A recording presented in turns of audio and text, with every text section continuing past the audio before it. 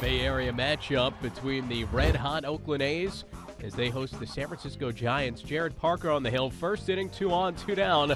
Hunter Pence comes through with the single. In comes Marco Scutaro. Giants strike first, take a 1-0 lead. Bottom of the inning, Mike Kickham making his big league debut. Yoenis Cespedes to the right side. Brandon Belt able to get there to make the play, and then Kickham beats Cespedes to the bag to get the out at first. Nifty.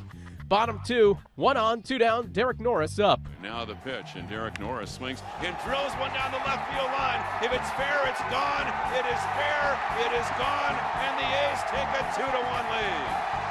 Derek Norris, a laser down the left field line, just inside the foul pole. KGMZ on the call, and a bit of a welcome to the big leagues kid moment for Kickham. A's up 2-1. Bottom 3, bases loaded, 1 out. Kickham in trouble, and he's going to walk Jed Lowry, so Chris Young can stroll in.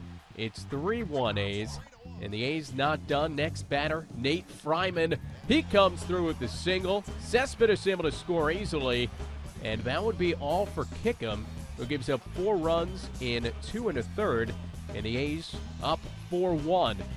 Jared Parker, he settled right in from there in the top of the 4th inning, facing Hunter Pence. There's a little revenge for that first inning RBI single. Then in the 5th, Gregor Blanco with the man on. He hits into the 4-6-3 twin killing, and Parker's starting to cruise. In the 6th inning, it's now 5-2 A's. Parker facing Hunter Pence again. Here's a pitch, bounced to short to his left, diving Rosales, gets up, guns to first, in time for the out.